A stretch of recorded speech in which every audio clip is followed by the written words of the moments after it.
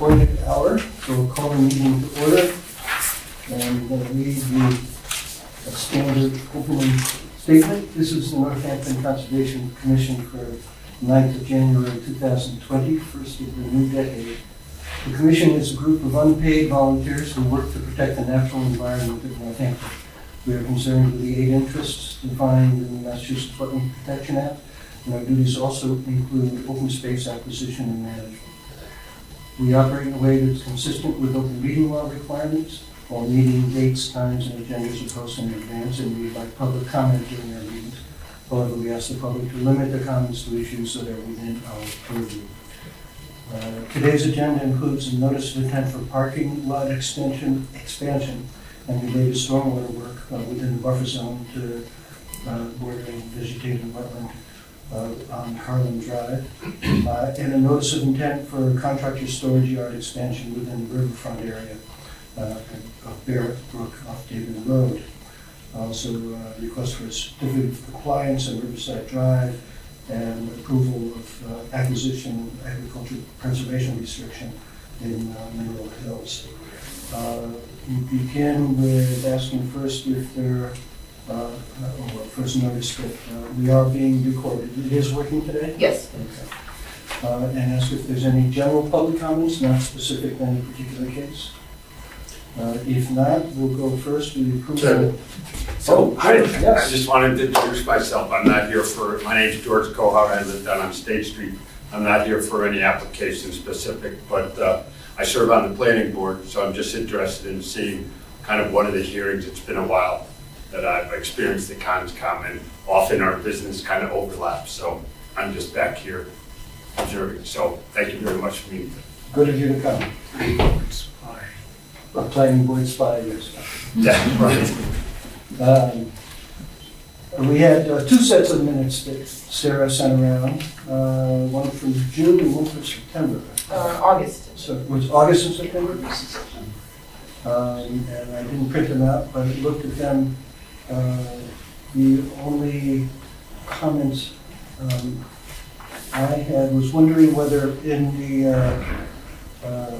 the comments that Lily Lombard made that were listed under general public comment, they also had to do specifically with a case that was being considered that day, and I wondered if that should be mentioned in that section. I mean, she was speaking in terms of shade tree benefits in general, but it had to do with a specific case. Yeah, she spoke twice, once sort of generally and another time specifically. So you want to separate? Yeah, I know. Okay. So let's take the August one first. Any motion to approve the minutes? We have a motion. And second? Any amendments, modifications? If not, all in favor? Aye. Aye. Opposed? So voted. And then the September 26 minutes, want to make a motion for the approval of those minutes? So moved. And a second? Second. Any modifications or amendments? If not, all in favor? Aye. Opposed? So voted. And then first case today, a notice of intent for parking lot expansion of Northampton Fire Department on Harlan Drive. Kevin, I'll have to accuse myself from this one. Understood? Should I go inside the hall? I'm comfortable with you staying, but are there, as far as I understand the rules, Sarah, that it is permitted for him to stay but not participate? Correct.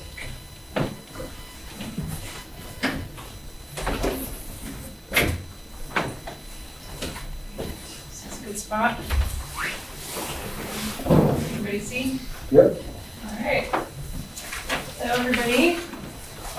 My name is Mary Zawatsky. I'm here from Time Bond. I'm here on behalf of the Northampton Central Services Department to talk about the Fire Rescue Headquarters Parking Lot Improvement Project. We have been issued our DEP file number, and we have received comments from DEP. So what the project is it's located at 26 Carlon Drive in Northampton. So that's across the street from the Northampton Athletic Club, Pan Bagel. Right over there. The goals of the project are to expand the existing parking lot to have more spaces, to improve access to the fuel tank for fire trucks, and to create a backup power supply with a solar canopy, and to improve stormwater management throughout the site. So the parcel is approximately 2 acres. It's zoned as highway business, and there is a bordering vegetated wetland located on the western portion of the site. So the green line here represents the bordering vegetative wetland. The orange line represents the 10-foot protected zone under the Northampton Wetlands Protection Ordinance, and the yellow line is the 100-foot buffer zone. The pink line is proposed erosion controls that we'll talk about.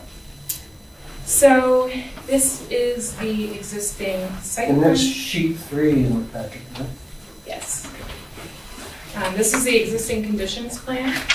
So you can see the fire department building is right here. Car lot drive is right up here. This is the parking lot.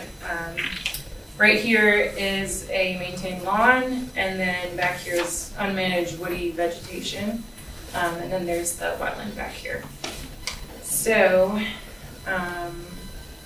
the current fueling system is right here, and the fire trucks aren't able to come in, fuel up, and then pull through and turn around. They have to back out.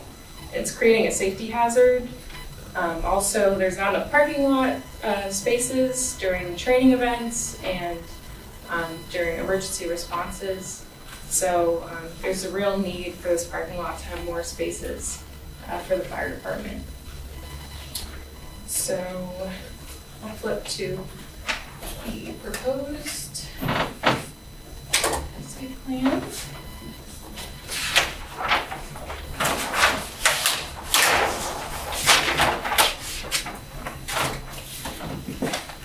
So for the proposed site plan, you can see the parking lot extends much further west. The fueling system has moved down over here, so the fire trucks are able to pull through, get the fuel, and then pull out of the parking lot without having to turn around. There's more parking spaces, like I said, and so the parking lot came into the area that was the maintained lawn. So there will be a total of 64 parking spaces. On the next site plan, I'll show we're proposing a stormwater management system that includes a stormwater basin to mitigate the effects of the additional impervious area, and also a new treatment unit on the existing stormwater management system that's located down here next to the building. And that will provide additional treatment to improve stormwater quality. So I'll show you.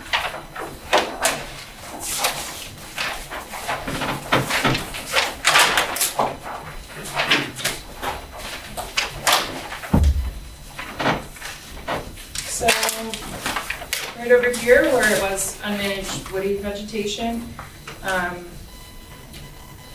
now is a stormwater management area. So this is treating some of the water that's coming off of the parking lot.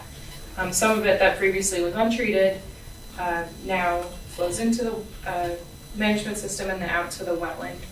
The stormwater that's generated in the area surrounding the fueling system is directed into that swale next to the building and then to the new treatment system before entering the town municipal stormwater system.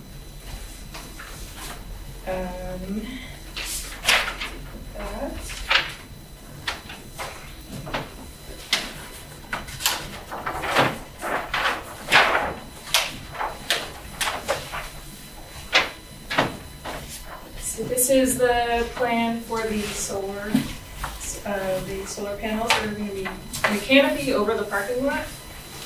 So this is going to provide power during emergencies. If the power goes out of the fire department, it's increased resiliency, so they don't have to rely on a backup generator that requires fuel. They can depend on the solar panels, and they actually received a DOER grant to install that. So that's the plan. The proposed work in jurisdictional areas includes the removal of 9 trees, within the 100-foot buffer zone. The clearing of that woody vegetated area, and in table 4.1 of the NOI, we have about 6,000 square feet for the new stormwater management area. The reconfigured parking lot is about 7,000 square feet into the buffer zone, and additional lawn areas that will be next to the stormwater management area, and then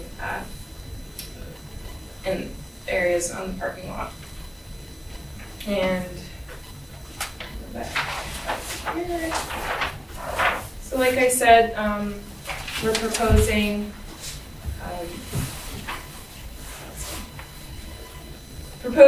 compost filter tubes along the 10-foot protected zone and down here to limit the contractors to the area and to limit the amount of erosion and sedimentation in wetland areas. And once the project is complete, they'll seed and loam any disturbed areas, and they're going to be planting 2 additional trees here along the Carline Drive tree area. That's it on my end. Like I said, we received our DEP file number. We received comments from DEP. We received comments as well from Sarah, and we addressed those comments and submitted them to the commission for your review. And I'd be happy to answer any questions. Questions from the commission? Yeah.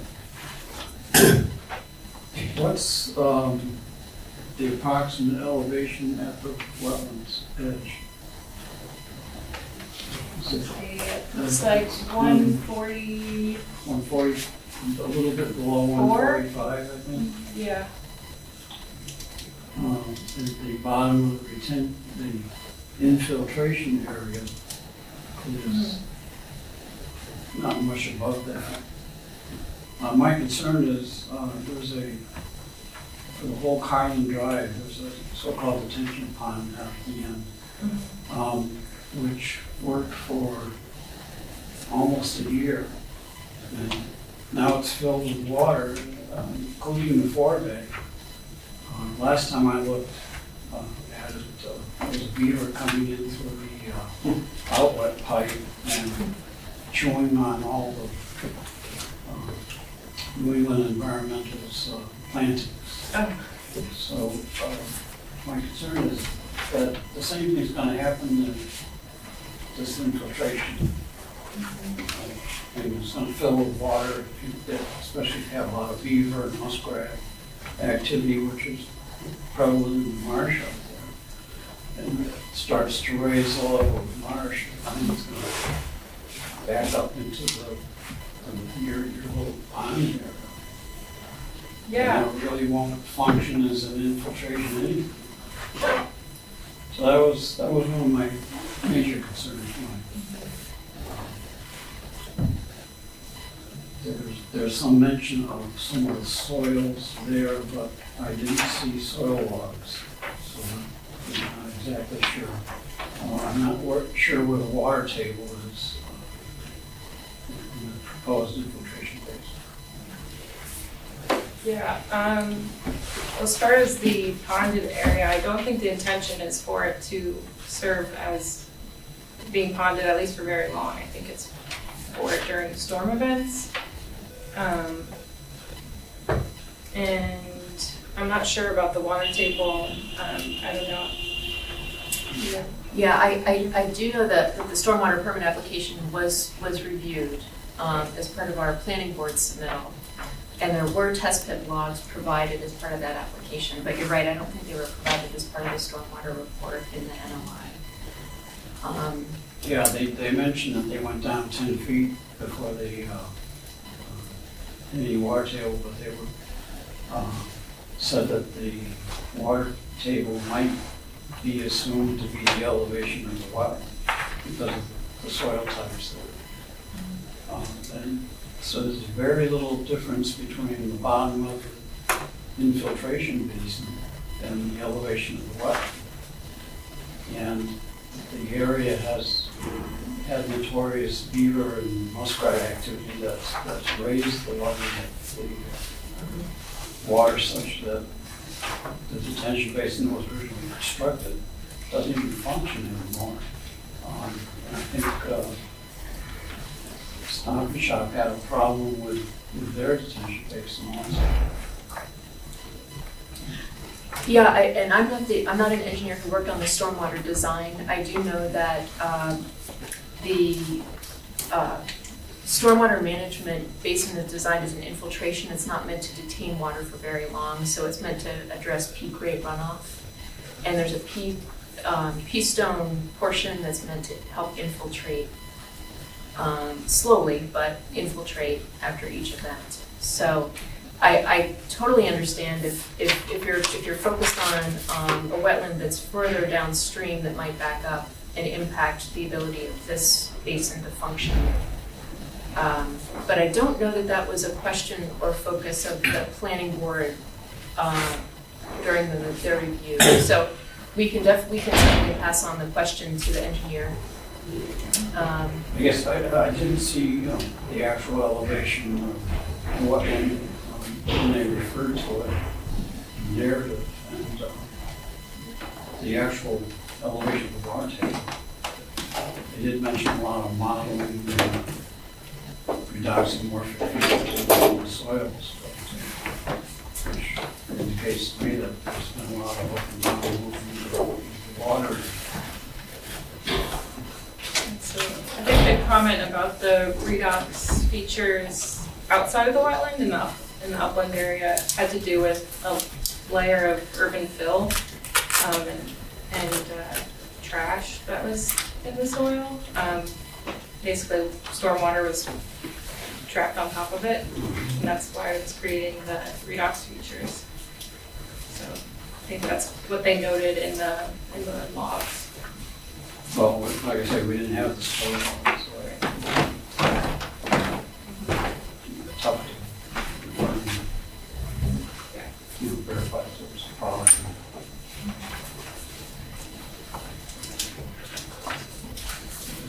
Other questions from commission? So did I understand correctly, the current stormwater system with the smaller parking lot is headed out toward King Street? So the existing system is that some of the parking lot stormwater goes directly to the wetland, and some of it goes down to a swale that's next to the building, a grass swale that eventually makes it to the municipal stormwater system. So with the expanded 60-something more spaces, so that explain to me, so the continued slope toward the swale will stay? Right. For the front part of the parking lot, the back part of the parking lot will have this expanded system that we're talking about. And how is it currently working with the swale? How is that functioning, that managing? I believe it's being managed effectively, but we do propose improvements because of that defueling system that's going to be installed there.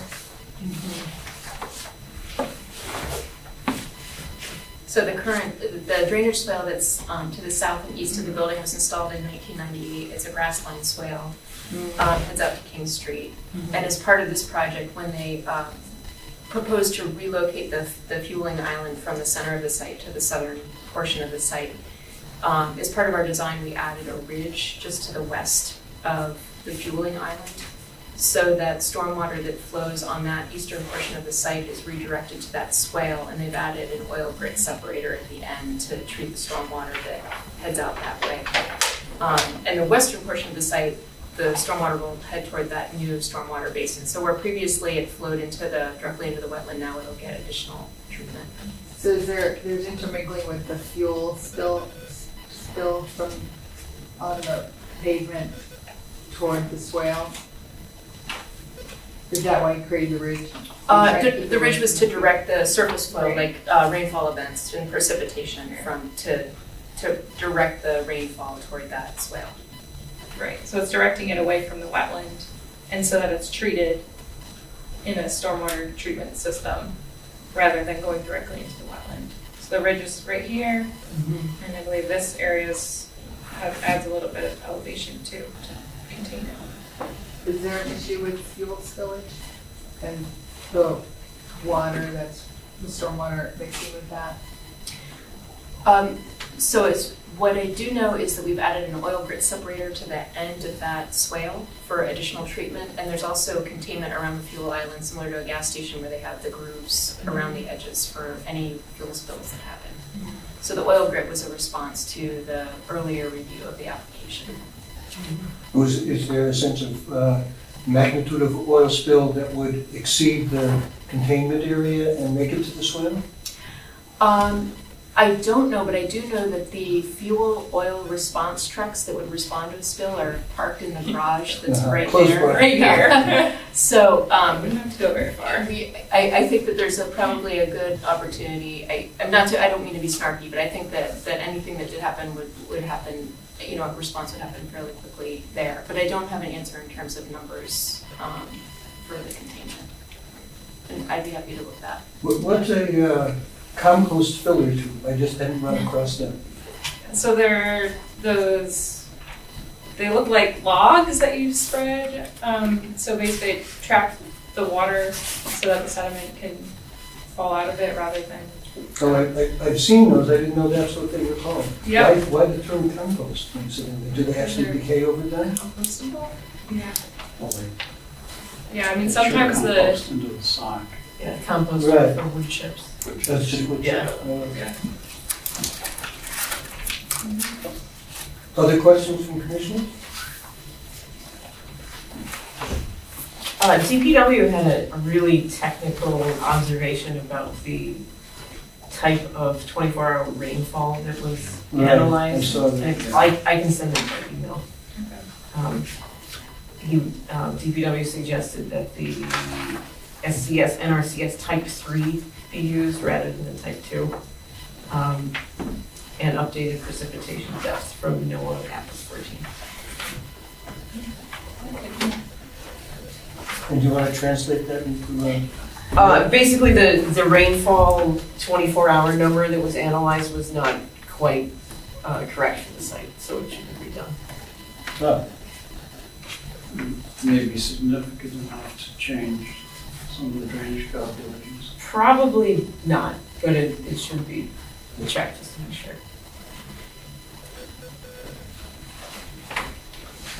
I'm just curious about the need for the expansion. I know that's not a jurisdiction, but do you know why the request for, are we doubling the parking lot here? Not doubling it. So the total is 64. We're not adding 64 I'm sorry, spots. okay. Yeah. So basically, if there's a training event and everybody's there with their I cars, see. and Yeah, then there's an that's emergency event at the same time, Yeah, we approximate that'll be about 65 vehicles that will be there. So there really is the need, instead of having people park along Carlin Drive and yeah. create this safety hazard. And the solar is, so you were parking under the solar? That's nice. Yeah. And 2 trees only, you're taking down 9, you're planting 2? Yeah, so the thing is with the solar canopy, it's not suggested to plant a bunch of trees next to it. So, Right. yeah, so that's what we got. is there a statutory requirement that replacement of trees removed in terms of square area of trees? No, not a statutory requirement. These weren't significant trees pursuant to the significant tree ordinance, so the planning board wouldn't require that, and there's nothing specific in the wetlands protector that would So it's require mostly an aesthetic question rather than a resource area question? I mean, it is a resource area question because they are in the buffer zone, but there's not any specific requirement for replacement. Would they plant shrubs that wouldn't grow above the canopy? Sure. Yeah, I mean, any of that mitigation would be something the commission could discuss. Another thing that was missing besides the soil logs was the information on how the wellness is determined, the transects, species that were located and so on, normally those are part of the norms of the town. Yeah, so, There's particular forms that DEP likes filled out for the wetlands determination, which incidentally hasn't been confirmed yet because it's winter time. yeah. Yes, so, let's see. So in section 2.3, we provide a description of the wetland. So it's characterized as a broadleaf deciduous palustrine scrub shrub and palustrine forested wetland. So we identified sensitive fern, honeysuckle, glossy buckthorn, oriental bittersweet, locust, red maple, gray birch, musclewood, and cottonwood within the wetland. Yeah, I'm looking for the more detailed sheets that are filled out Right. that give percentages, and especially along the transit line, so you know where Yeah. the actual boundary is. There's also normally soil samples done with an auger, and these are also part of these forms for determining well niche. We didn't have any of that information, just a general description. So we did take soil samples and did transects, and if you'd like those forms, we're happy to We would, provide them yes. for you. Sure. And we'll no doubt need to continue anyway to a point where it's not winter anymore, and then we can actually see where the boundaries are. What's the proposed interior of the detention basin lining? Is it going to be lawn, or is it going to be naturalized vegetation in that area? I believe it's grass. Grass.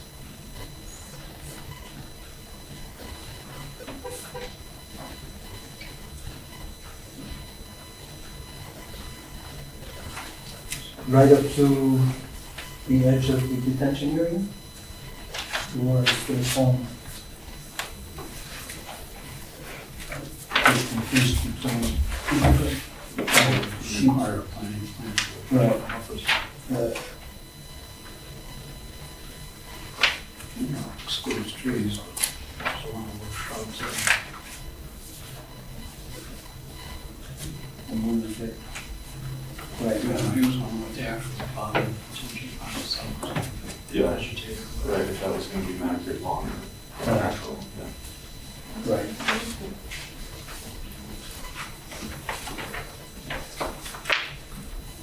Other questions from commissioners?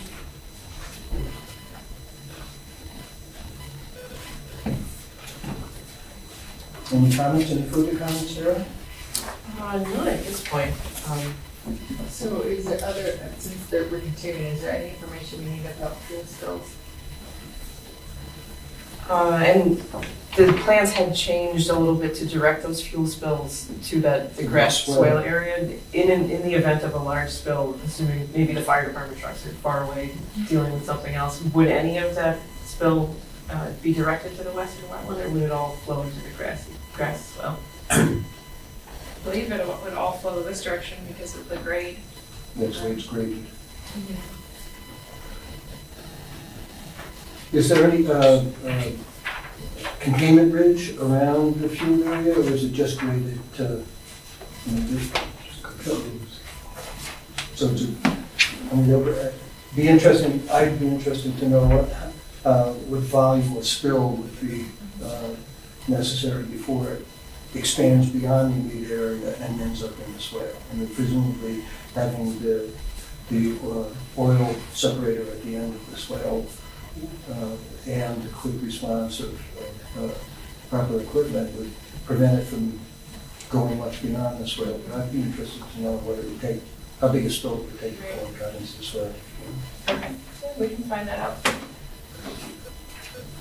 Or if there was some combination of moderate spill during heavy precipitation. Good point. Then you get diluted fuel as well. So we're going to continue, but before we do, any other comments, questions from the public? If not, someone want to make a motion to continue? We're looking ahead at, what are our dates in April, Sarah? The 9th and 23rd. I'm guessing it would be. Yeah, depending on what happens at the end of March, we might still be digging out for the first week in April. So we're going to make it the second meeting in April, which would be the 23rd. And do we have anything on that agenda yet? We do not. Make this first 5:30. Someone want to make a motion to continue to that time and date? So moved. And a second? Second. Any further discussion? All in favor? Aye. Opposed? So voted. May I make one comment at this point? Sure. Or a request? Given that it's going to be continued and the commission has questions, would you all be willing to put your questions in writing and we could respond to those prior to the April hearing as an administrative?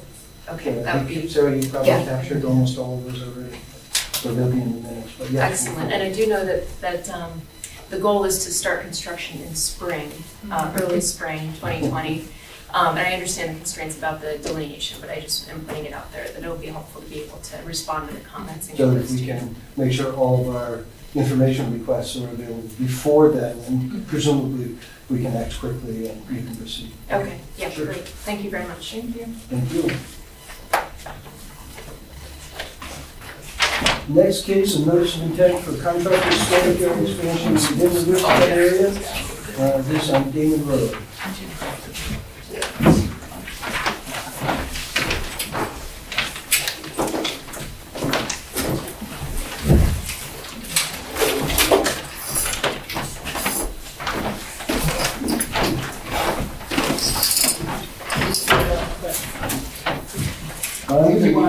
I'm not going to come in this file until we're done.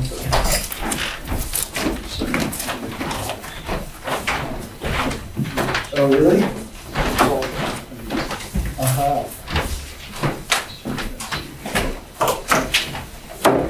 Good evening, my name is Christopher Carney. I'm here from R. Levesque Associates.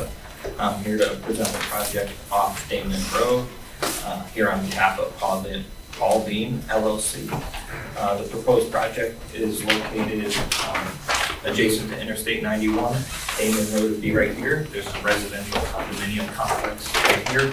And I believe further down this way is Northampton High School crew garage. Yep, I think you're all familiar with the area. we know the area. The proposed alterations involve the reduction of a stockpile that's existing here in this southeast corner of the property. Generally, that stockpile will be removed and flattened to prior to this stockpile being there.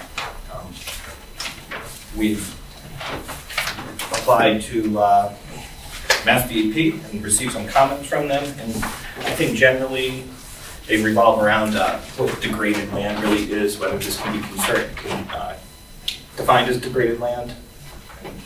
I think I'm happy to discuss that. So I have a couple things to show. I think these were submitted, but I'd like to just make sure every board member has a copy, the conservation member has a copy.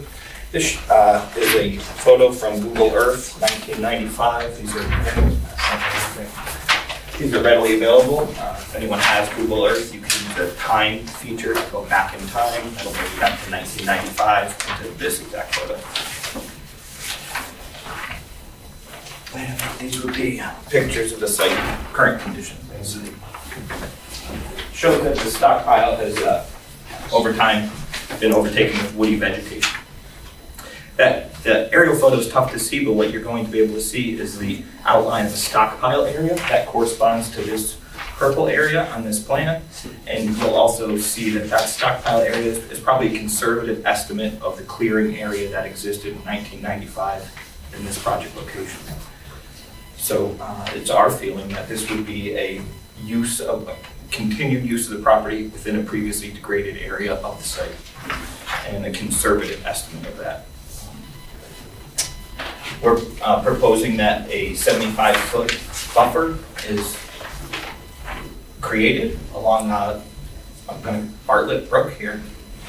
That would be a reduction in the degraded area that we see on the photos. We see that degraded area being about 55 feet from Bartlett Brook. We're proposing a mitigation effort in order to lessen the effects of previously degraded areas. And then the remaining area would be graded to be flat in order to be a contractor's storage yard. The purpose of this project would be to store heavy equipment for a Baltazar company. They're working on the roundabout project at the intersection of Cooley Bridge and Interstate 91, as well as the southbound lane of Interstate 91 near the Big Y exit, I believe. So they have a couple of large projects, which will help them mobilize in a more cost-effective manner. Generally, I see this as a significant improvement over existing conditions. Severe slopes here would push runoff at high velocities into Bartlett Brook.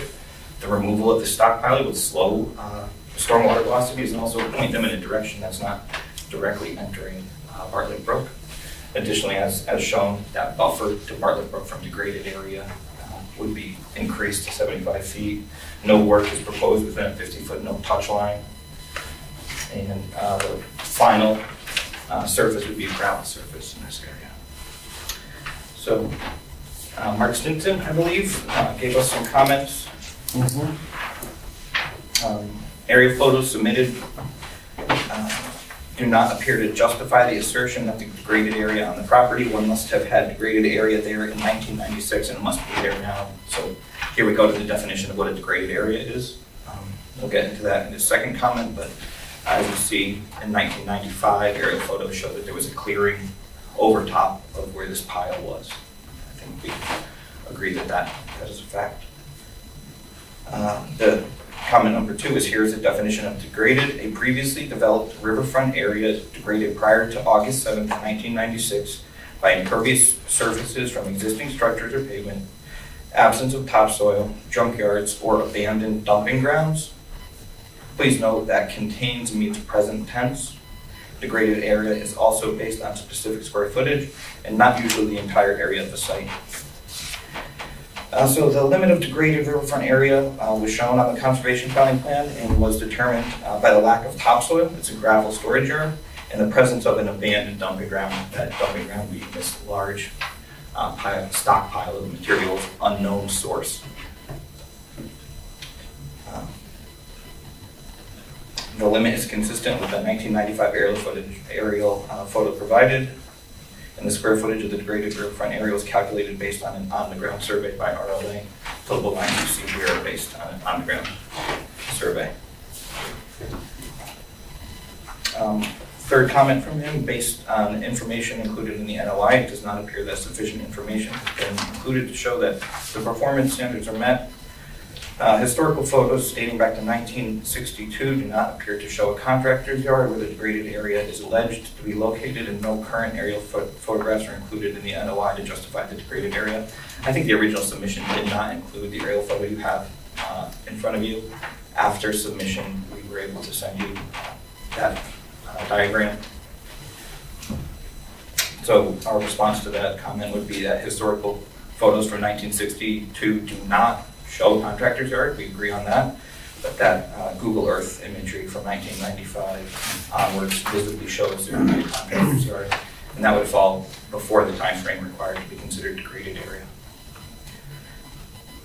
The 1995 aerial has been overlaid against RLA's existing survey and was presented on the notice of intent filing plan to compare historic disturbance versus survey boundaries. So in my experience, those aerial photos, depending on where you get them from, they don't always overlap perfectly. I think you can understand that. But that generally will land within 5 feet, 10 feet, usually 5 feet up to 10 feet from year to year. So we did our best to overlay that historic aerial photo with our survey. I think we did a pretty good job of it. And again, it shows a conservative edge of a stockpile. You can see that the clearing is much larger than that stockpile area that we're claiming to be degraded. One question I have after reading Stinson's comments about the developed area does not necessarily imply degraded area. And correct. That, how do we know from this aerial, that this area was actually degraded just because it's non-foliated? Great question, and I think what we're using is the idea that there was a cleared area. I think we can agree on that, whether there was a stockpile. I think that's the question you're asking. When you, I think the colored photos that were given to you are pictures of that stockpile area. It's going to be impossible to determine when that stockpile was created, but the age of the vegetation growing on top of the stockpile would lead one to believe that it has been there for quite a long time. So, based on the quality of that 1995 aerial survey, it's gonna, you're not going to be able to determine if the stockpile was there or not. So the fourth and fifth comments really get to if it's not considered degraded area, what do we do from here? So I think we're looking for a determination of how you see this area, whether you consider it as a degraded area.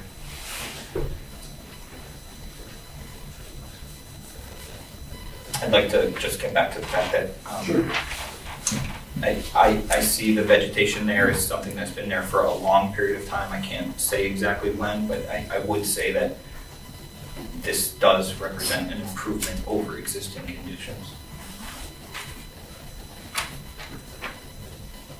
Do you know what's in the stockpile besides the vegetation that's on top? No, we don't. And so part of the removal, that the material would be evaluated, and if it could be used as a structural backfill, it would be. But if it was found to have anything, any sort of building debris or anything, which is possible, I'm not sure if it's probable, we can't really say what it is, but it would be trucked off-site in that situation and disposed of properly.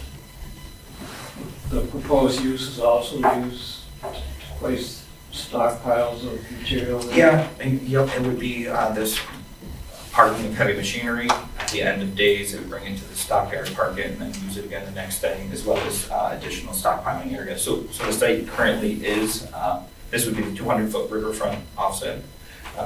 This whole area is an area that's used currently as a contractor storage yard, but it is not sufficient for the needs of the applicant. So therefore, it's looking for additional places to store vehicles and material as needed.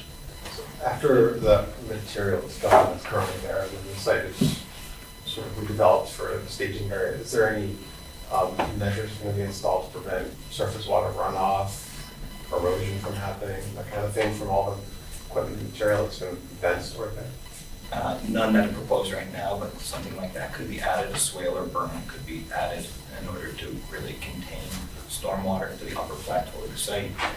There will be, there's a stockpile continues towards the northeast. Since this is off-site, we wouldn't be able to adjust this stockpile. So what you're seeing with the topography is that stormwater there would be a ridge right here, and stormwater would flow in this general direction and then make its way into Bartlett Brook slowly. But I think that's a really valid concern, and something that we could address is putting in some sort of check dam or stormwater BMP or address water quality. In addition to that, the stormwater runoff, has there been any assessment of whether taking this, removing the stockpile, leveling that ground, will affect the structural stability that close to the brook? And if you're putting heavy machinery on it, if that's going to have any impact on erosion due to the weight of those machines?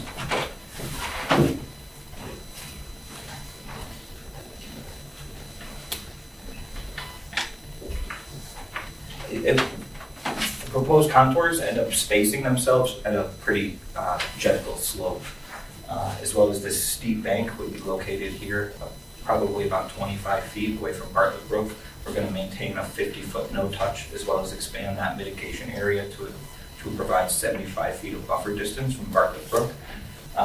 Based on that distance and the relatively flat grading of the proposed use area, there shouldn't be any structural stability concerns. Beyond the heavy equipment you propose to store fuel there? No, that is not our intention.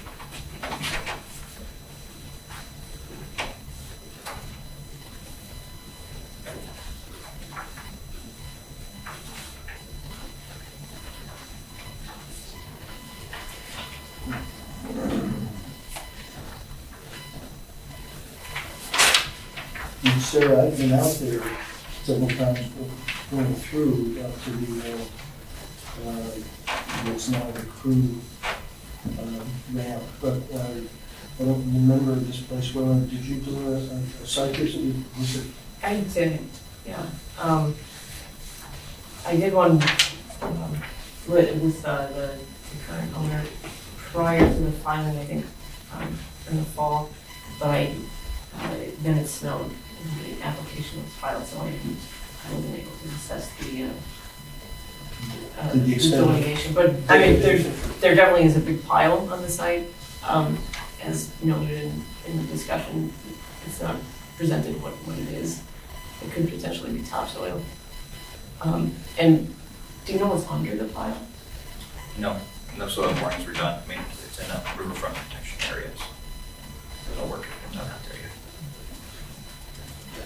Your floodplain issue? I don't believe so. I suppose you could explore it if you really wanted to, there exempt. I think we would mention. Yeah, this isn't within NAP floodplain. The Northampton Wetlands Ordinance has a 40-foot buffer to floodplain, but that shouldn't come into play here. Either way. Our research did not show any floodplain affecting this project.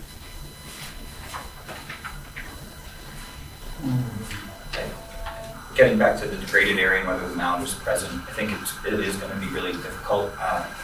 So we're looking at this being used as either a dumping ground or the removal of topsoil, both of those being qualifications to be considered a degraded area. Understanding the use of the property back in 1995 and seeing those aerial photos and the size of the contractor's yard out there, I think it would be pretty safe to assess that topsoil was removed from this area. So the stockpile continues further north into the next property? That's correct. Is that used for, is that property used for staging yard or something similar? No, it's not currently owned by the applicant, so it is not part of this project. No storage would be taking place there. Right, I understand okay.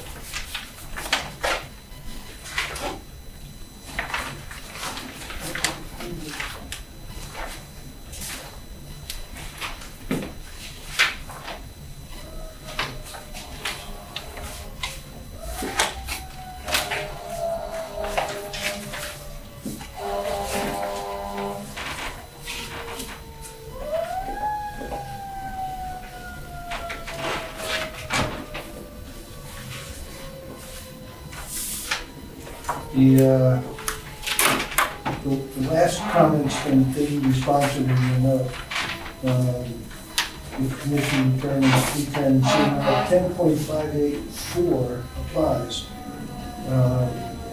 Just trying to see if I can read that paragraph.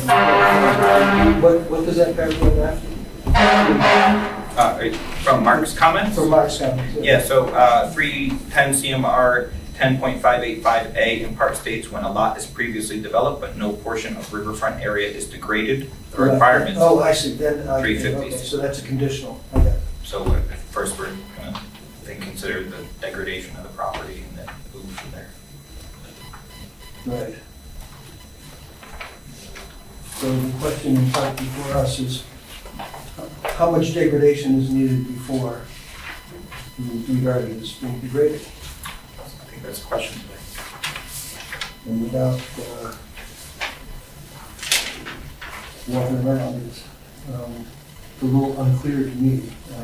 I've been through there, and I have to say, yeah, it looked like an active work site. But whether that constitutes being degraded, I wasn't looking at it with that in mind. I was on my way through, so I didn't pan out. And site visits are always helpful.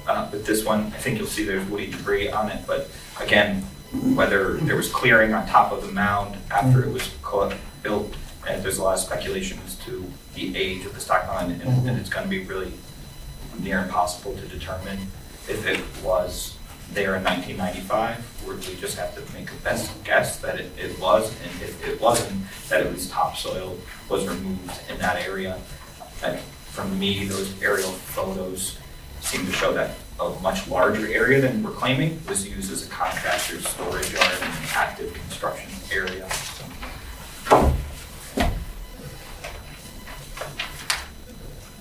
I know my opinion isn't all that important, but I see it falling under either a abandoned dumping site or the removal of topsoil.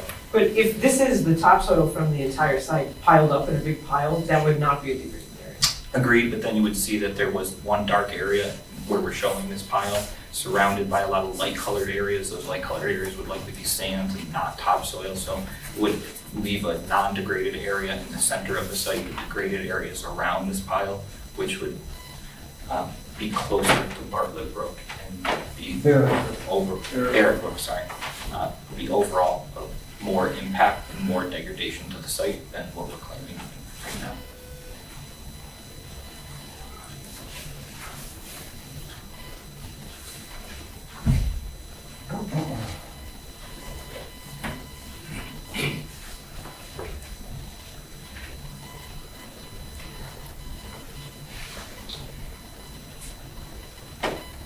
If I could just, I read with Baltazar, but when we purchased the property, our understanding was that material that come in, and I hope it is, was topsoil, so we bought that all along with the property as opposed to having the previous owner take it out. And from what I'm told, that is surplus topsoil from other jobs, not necessarily stripped from that site. It was stuff that he brought in and had planned on processing, screening the topsoil and then reusing on other projects. So we bought the whole piece, figuring that we would do the same thing. We'll buy it with the stockpile Thinking on it. that pile was actually an asset. Well, we're hoping it is,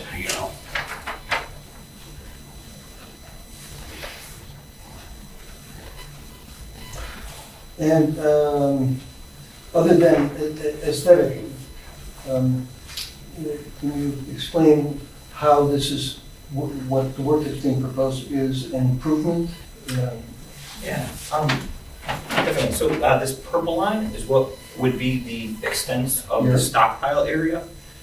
We're proposing to install a fence further inside of the area degradation, and then plantings along this bank outside of, or within the degraded area, that this area within the stockpile would no longer be used as part of the contractor's storage yard, thereby increasing the buffer to the brook, and reducing the size of the degradation.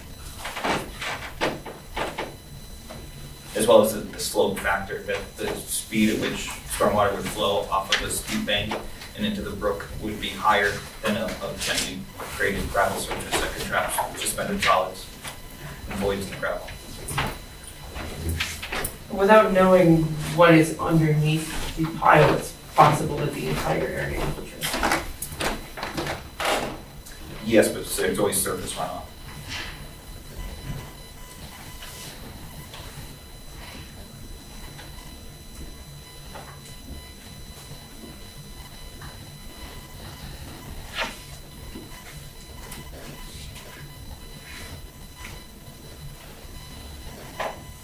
Just because of the slopes of that, you wouldn't expect all storm water that hit this pile to infiltrate into the ground at a certain slope over the surface.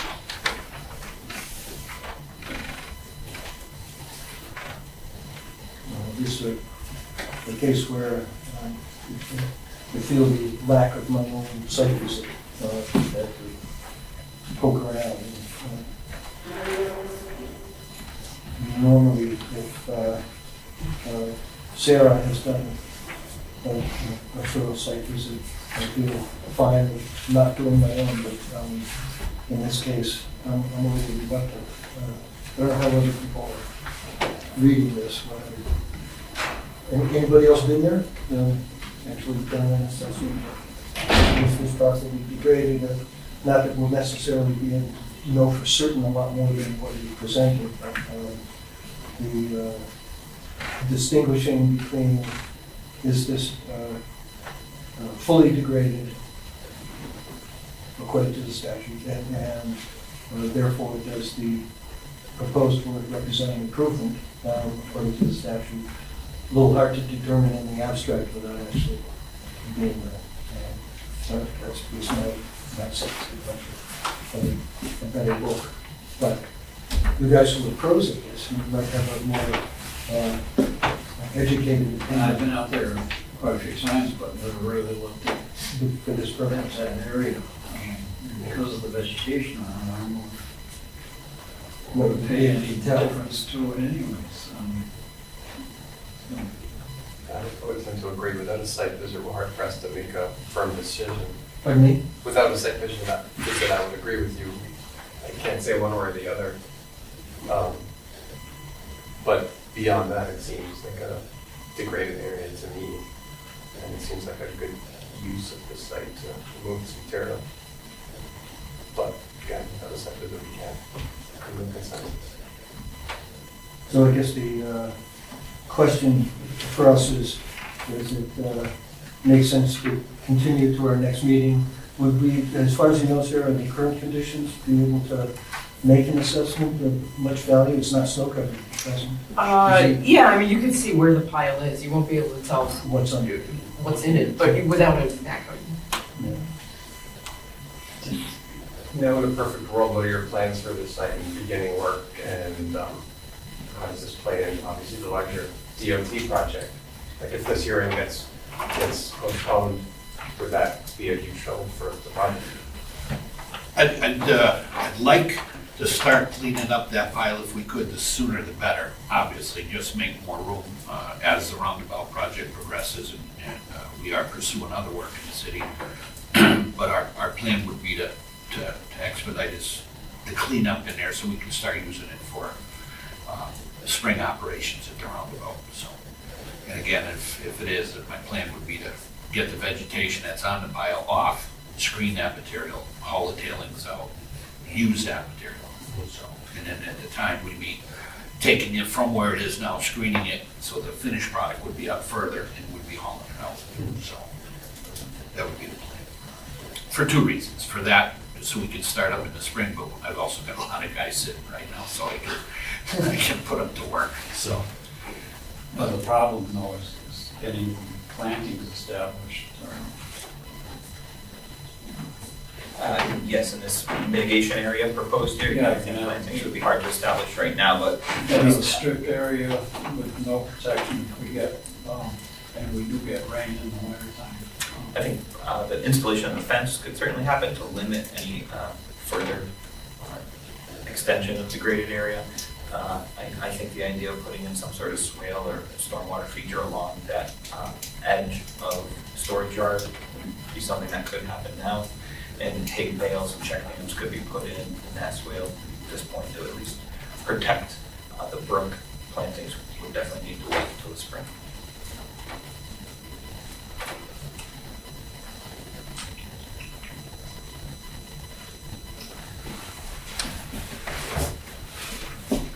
So what do you think?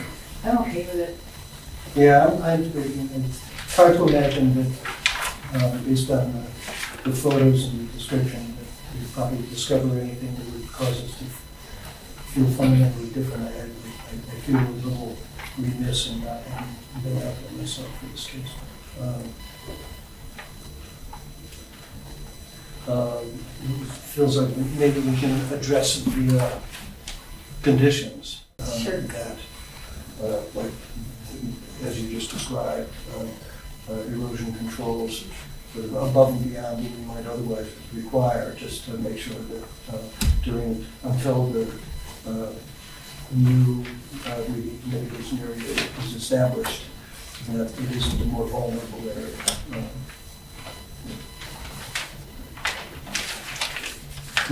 I'd agree. I think that makes the most sense. So based on the proposed project shown and the location of the fence right here, I would think a shallow swale along the base of the fence. That would be a gravel line swale until vegetation could be established. If you prefer a grass line swale, I think either one of those could be applicable in this situation. And then a check dam before its outlet towards Barrett Brook. I mean, those would be the stormwater features I would first consider. I probably think something like a strong wattle and silt fence around the whole area. Is they're going to be moving all that material, screening it, bringing in fresh material. We are proposing a silt fence around the areas of excavation as a temporary erosion control measure, but a swale is more of a long-lasting stormwater control measure. So we might be in 2 stages. During the active excavation, we might have the temporary system, and then as soon as Absolutely, it's yes. practical to install them. I think that makes sense. Yeah, I'd recommend the commission require that a plan be submitted for review and approval of whatever the permanent stormwater feature is supposed to be. Yeah. Temporary and permanent. Yes. So temporary is shown, so it would be a Temporary permanent shown. stormwater feature. I think we'd want something, if work is planned to start now, knowing that no plantings could be installed, we'd need some additional erosion control, just because there's a high likelihood of mobilization of the road. Could we set that as a condition? And Yeah, then I think yeah, do absolutely. a quick site visit before they actually start work? Between now and the Sure. next meeting, for example? To verify that it meets our requirements or things need to be tweaked. Okay. So in that case, I withdraw my expression of desire to site visit before acting, and I'll write this in first act. Any other comments from anyone else before we close the hearing? So motion to close? One additional thing, I didn't put conditions together, I thought it might be continued, but there would be a permanent prohibition on work within the restoration agreement. So that would have to be recorded in the deed, and that's standard Yeah. for riverfront mitigation. So the work in the That's a- future That's a could, condition in order, a condition in the order of Yes. conditions? Yes. Yep. Motion to close the hearing? How do I'd like to see the plan. What? What are we voting? You suggested a plan showing the Temporary and permanent, and that those could be staff approved without having to come back to the full commission at a future meeting? Or not? Well, I think that the temporary erosion controls can be staff approved, and then the permanent would come before us again with a plan. So at least they could proceed with their Can be. work, and it's winter, so they're not gonna do anything permanent anyhow. Yeah. That's my thought. You okay with that? So now, motion to close the hearing. So moved. And a second? All in favor? Aye. Well, let's see if we've got the proper conditions identified. We're going to require a more aggressive temporary erosion control setup to be approved by Sarah prior to beginning of construction. A permanent plan for erosion control and protection of resource area to come back before the commission. and stormwater. Can And stormwater. So what you just said, and stormwater. we- Absolutely. Any other above these normal conditions? Do we have to put any time frame where they need to notify Sarah X number of days for a site visit or anything like that? Well, I think that before the beginning of construction, so that, Yeah, so 48 hours the before- standard conditions would require a construction visit prior to any work being done. So standard conditions, I would say 30 or something, and the few that you just mentioned. Do you need any other sort of permit to, I was just wondering about the increased vehicular traffic and all that. From what my understanding is the zoning there, it's industrial, so that's already all taken care of.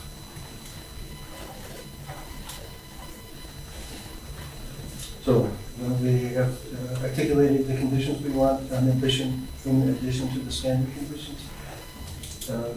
If so, motion to approve on order of conditions, including standard conditions and those coupled with additional. I'll make the motion. And a second? Second. Further discussion? All in favor? Aye. Opposed? So voted. Good.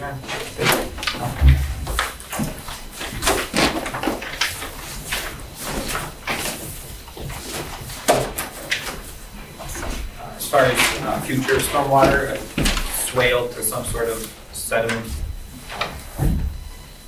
berm here seems like an adequate stormwater solution. A swale along the fence to direct stormwater to an area with a check dam to trap suspended solids for a permanent erosion control measure. And we're hoping for an increased temporary erosion control measure. Yeah, just to make sure that things are more different than normalized. And whatever you propose for a permanent measure should be outside that multi-50 fund. Oh, yes, of course. I'm not familiar with stormwater, but I'm sure there's some stormwater regs and surface runoff calculations and things. Yeah, I mean, There are, nothing specific is required, but you could pull a couple things out of the BMP. Sure. And the temporary measures, the silt fence shown, is that not appropriate? The silt fence and maybe maintaining, depending on the grade that's there and how much of the stockpile is there, maybe maintaining an extra 10-foot area that you don't touch until springtime. Yeah, I recommend silt fence and straw wattle. Yeah, oh, definitely. Silt fence Yeah. and straw wattle. Understood. Okay. Thank you for your time. Thank you. Now, we have a certificate of compliance. They make those kinds of. I trees did with go all out kinds and of look at things. the coloring, everything looks pretty good, but I didn't have a way to verify the wetland Same basic. concept. restoration that was done years ago, and it wasn't included in the request, so talk to the applicant. So we're gonna not act on that tonight? Yes. Very stuff in inside coconuts. Oh, really? Yeah. I think the coconut is last one. It looks like a straw, I think. So Jason, now we've decided we're not gonna act on the cutlery certificate of compliance request tonight until the conditions allow Sarah to more properly. And the order specifically required a certain type of wetland report about the restoration, and that wasn't included. They gave us everything else. but not that. Yeah, so Didn't we have something about the salt and sand during the winter, how they treat it because of its proximity to the river? Not that one. So this was a different coloring. So this was mitigation for the hazardous waste that accumulated during cutlery manufacturing. for long ago. Years ago. Along Because this was originally in 2004. Yes, So and they couldn't close it out because additional issues kept being discovered. Because we've had a couple of iterations of cutlery Yeah. permitted. Yeah. Okay. So I put there was our green soil, almost glowing. So I've done work out there, it's just like lead and chromium. Oh, yes. Yeah, a lot of heavy metals. Not good things, but it's not like nuclear waste or anything.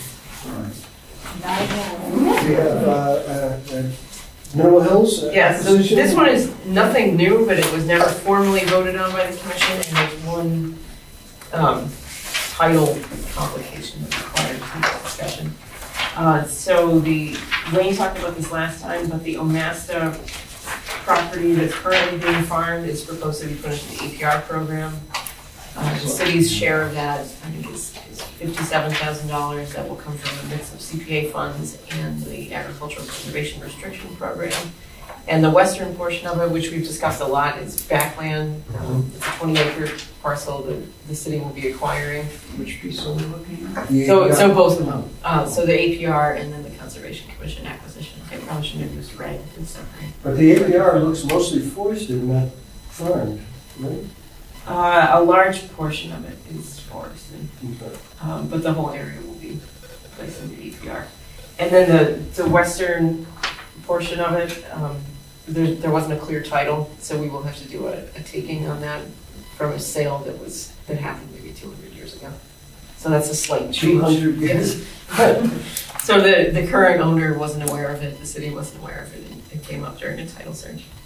So it would be to approve the city share of the agricultural preservation restriction and also this friendly taking Friendly taking. Yes. Of the, from this person and that's, No guns. that is long gone. that's a fee simple acquisition? It will be, yeah. Okay.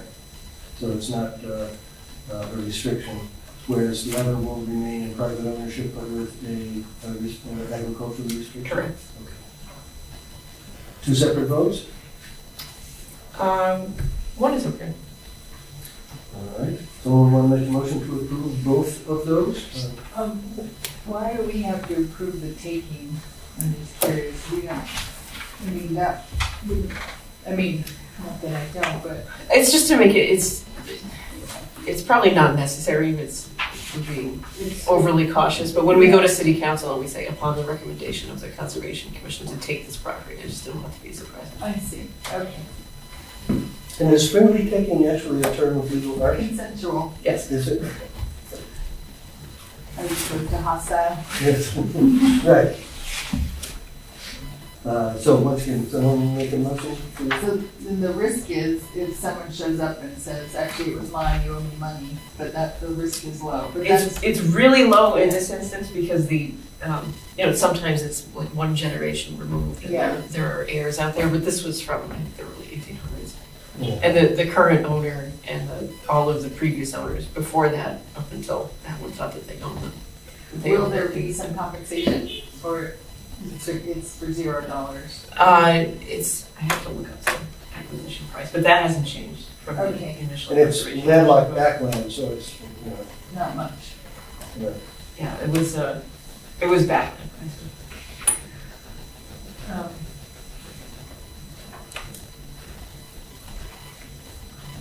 Okay.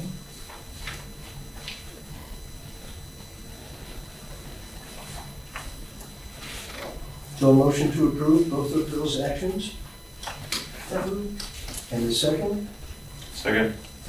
Any further discussion, questions, comments? If not, all in favor? Aye. Opposed? So voted. And I have nothing else. Uh-huh. Sir, any particular? I am Bob Sproul. I am the coordinator of the Friends of Mineral Hills. I emailed you late. So. It's all right. I got here before your email. I didn't know. I know nothing about this.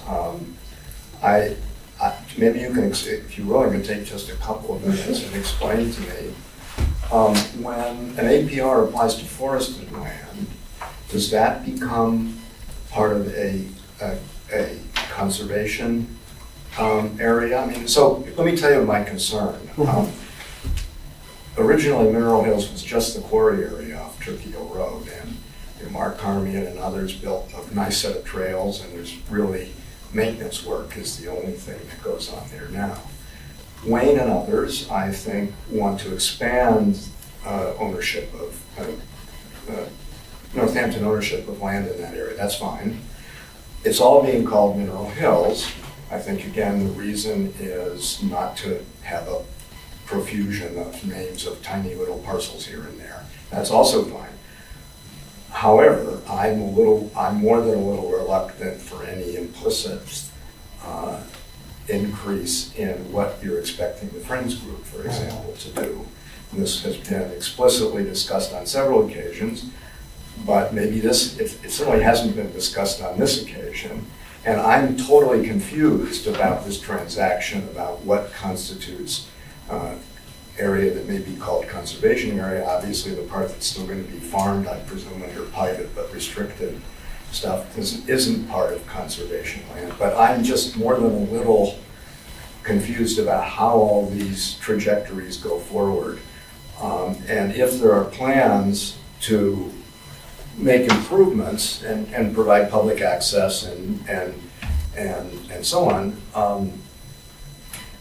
it would be interesting to see how that, I mean, I'm not sure, it's not my responsibility, but I'd be interested to see how all that works out. Sure. So the eastern portion, and the area that's currently being farmed will be retained in private ownership. There won't be any public access created through this arrangement. Okay. What the APR will do will just permanently protect it forever and ensure that it will still be farmed. Right. So APR is not, and had nothing to do with conservation area. It does not. No. Correct. Okay. It will still be, it's part of the Mineral Hills, but there's no city obligation, there's no obligation. For the So what does it mean to be part of Mineral Hills?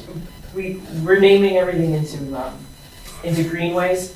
So this is part of the larger Mineral Hills Okay. complex, but that in no way implies that there's public Okay. access All or obligation for. So this is Mineral Hills applied vaguely and generally rather Yes. than just Rather in the than- name of the Yes, conservation Under the area. domain of the Fair Friends. enough, I Yes. understand everybody, I mean, Roberts Hill does the same thing, by Yeah. the way. And am So, I correct, sir, that, I know this is true in Vermont, that once it's an agricultural restriction, even though it's currently forested and only could harvest the forest and maintain that designation. Yes, Or they absolutely. could clear and plant and retain that designation. So they still have Yes. control that is not city control. No. exactly, yeah, precisely. And, but then there's a western The portion. western part. Yeah, so that 20-acre portion is proposed to be owned and fee by the city. Yes.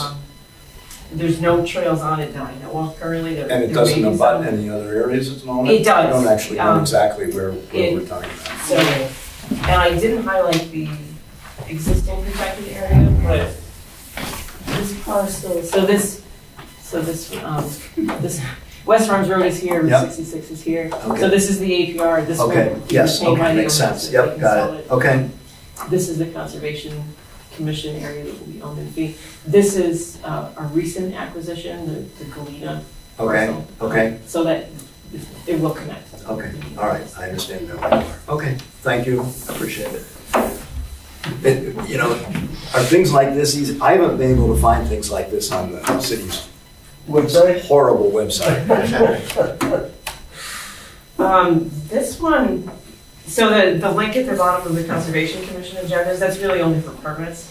Everything So I else discovered. is certainly available, All but right. it's in different places, Yeah. and you can always feel free Okay. to call me. All right, thank you. I Well, it's appreciate really the because few we- minutes. We have various, we think of them as partners that actually spend more time on and take care of trails on and so forth, our land, quote unquote, conservation land, than we do.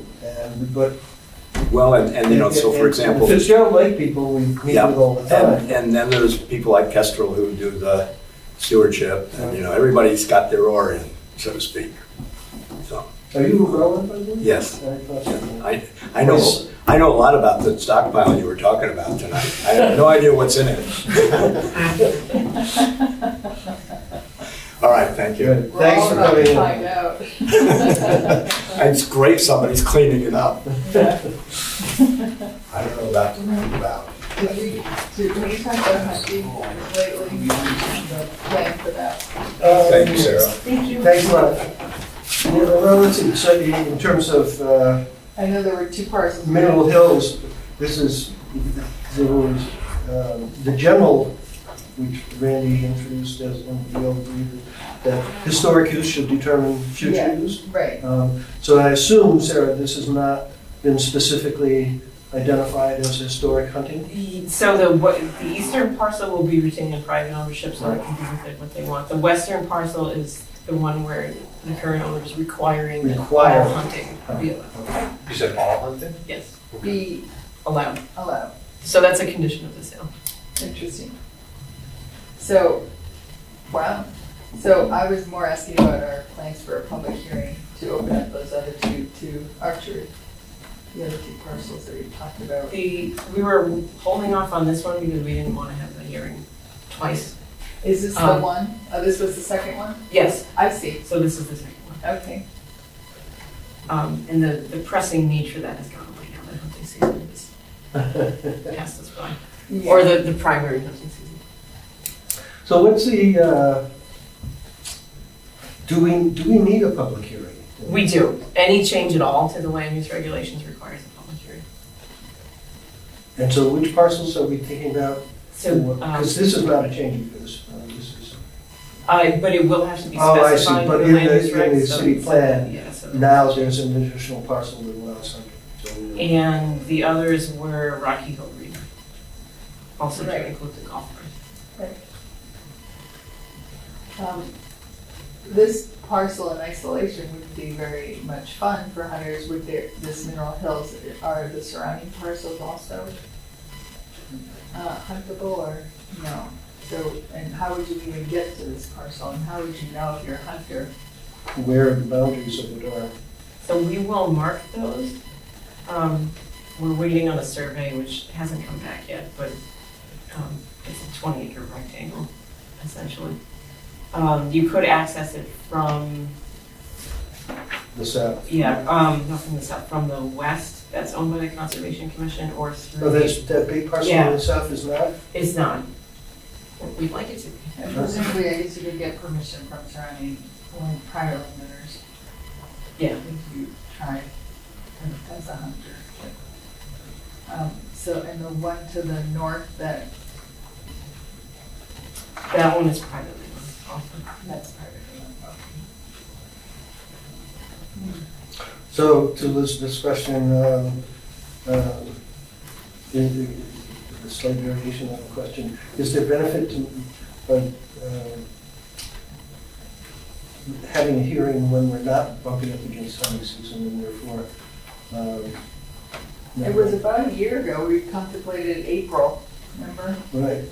We contemplated April, and then we were waiting on this parcel, which we were planning to have closed on late in 2019, but the title issue has delayed things a little bit.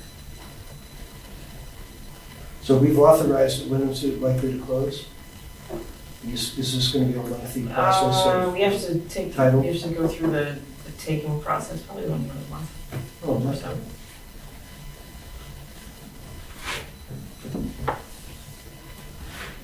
Yeah, like one of the contentious things that we've run into over time has been whether to allow hunting on conservation land. And the principle that we've come down on in recent years, just the last year, is that historic use will, in most cases, determine future use. And in this case, for instance, where the seller/donor requires historic use of hunting to be continued, then it's not really an option for us to deny it if we want to acquire land.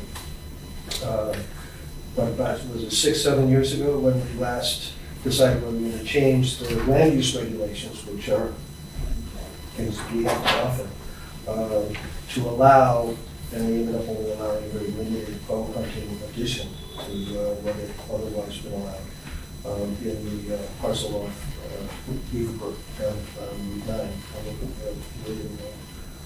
Leeds, that probably, I don't know, 150 people showed up and they're Probably about that. had strong opinions on both sides. Don't kill my friends. And I'm sure there's no middle. Nothing in the middle. Nothing in the middle there. Well, there was one. There was one, the young woman who owns the florist in East Hampton, but lives in Northampton. She was the one person that spoke on both sides. Well, I have friends who are hunters, but I understand. But everybody else, no, it was absolutely evil versus good. And many of them wanted us to control access to ammunition, gun control, not our purview. So that's why this is a sensitive topic. If we open a public hearing, we're likely to invite, if we're not careful, a similar event. So we want to try to narrow the scope as much as possible. But shall we just ignore it and go along as usual, or should we try to do something on purpose for it? Well, do we know if Rocky Hill was hunted at all this year? What went on up there? Historically, Which part of it? the part over Our near, property was hunted. near even Route though it's not 10, supposed to be. that's the part that's been historic. The golf course Right, obviously so- wasn't. Right, I was thinking the new acquisition, like a hunter would know it changed hands and they've always hunted it, we didn't post it. So- Yeah, we haven't acquired the golf course yet. We didn't close on that. So not, that very well may have been hunted this year, but our property is hunted every year, even though it's not supposed to be. If it's not posted, I mean. It is, it's not posted like private property would be posted, but there are signs saying no hunting without permission. I did get a call, I did receive calls from a few hunters just asking like, oh, can I get permission? Like, well, not yet, it's not allowed at the moment. But a lot of people just ignore this thing.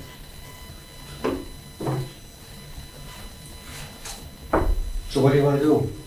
just wait till we have to act, or just schedule something? What would prompt us to have to act? When we have to rewrite, if we're gonna make any modification to the land use regulations, then we have to have a hearing. The modification would be prompted by a request from, say, hunters to rewrite Well, it? let's see, well, Sarah, if we add an acquisition, like in today's case, where there's no, an additional conservation area where hunting is allowed, do we have to enter that into the land use regulations? The way they're currently structured, we would, because we specifically say there is no hunting allowed except for. Except for, right, and we list it. Mhm. So, I would say just make that an agenda item. Yeah, here's the parcel, like parcel ID, open to hunting, make it an agenda item. To a parcel, maybe a street address, and see what happens. I agree, we say we just vote to continue its historic use. Yeah. Old tiny words like as hunting land or something. I mean, it would have to be advertised as a public hearing. as a public hearing for land use regulation modification or change. Correct. I see.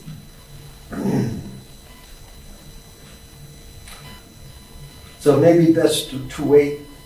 Is there a final moment when we say, okay, now it's ours, all the hurdles have been cleared, the title's been settled? I see. At that point, is there an opportunity to say, okay, now we have to? Sure, yeah, I could just let you know when we finally close on. So when that happens, we'll add, I think it is fine to have, not a major special hearing, Yeah. just an agenda item saying, okay, we now have to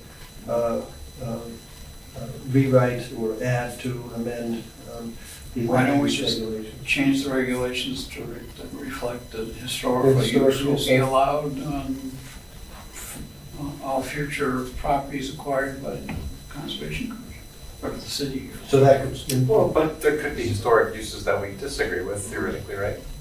if the owner doesn't require it, we could say, no, it's Yeah. for whatever reason. Okay, Yeah, I mean, if- somebody may be hunting a parcel that really doesn't make sense to hunt, it's too Right. small, I and don't know how we're gonna maybe say not that. legal to hunt there.